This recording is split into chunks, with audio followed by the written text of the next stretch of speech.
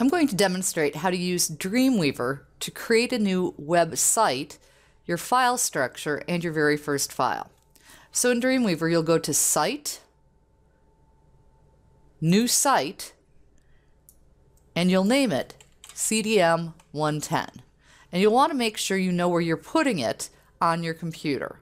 I'm on my home computer, not MCC's. At MCC, I would put it in my H drive.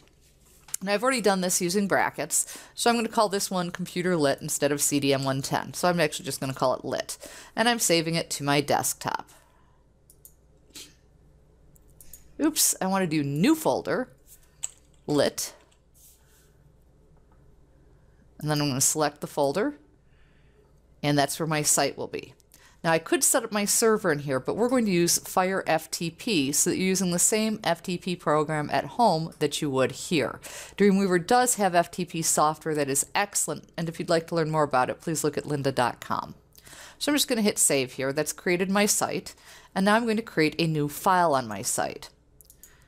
My new file will be index.html, and for every project we create, we're going to create a folder inside this site folder, and each folder will have an index.html page.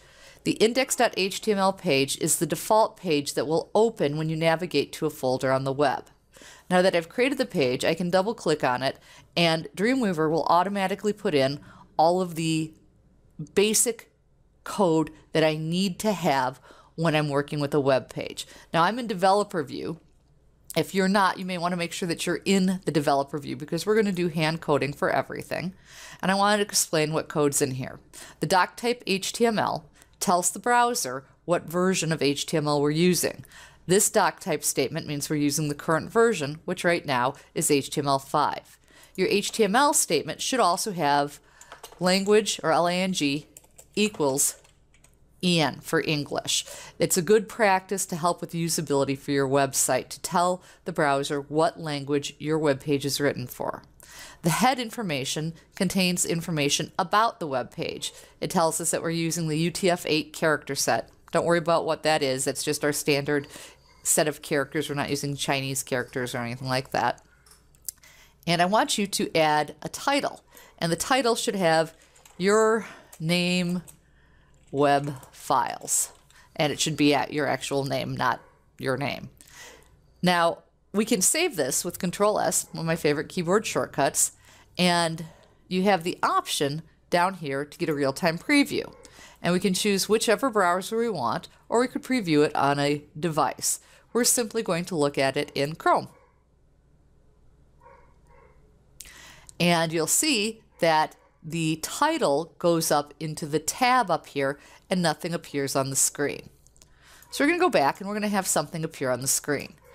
The first text things we'll start working with are headers. And so a header starts with H1, and every tag occurs in pairs, almost every tag. You'll see here that the doc type doesn't have a paired ending tag, but most things do. Meta tags don't. So we have opening HTML, we have closing HTML. Opening head, closing head. Your meta tag doesn't need a closing file, title, opening, and closing. So here we're going to have H1, and we're going to type in your name, and then we're going to close the H1 tag. Then we're going to save, Control-S, and you'll see that it appears here. That's your very first web page, and in the next video, I'm going to show you how to set up Fire FTP, which is an excellent free file transfer protocol software that you can plug in to Firefox.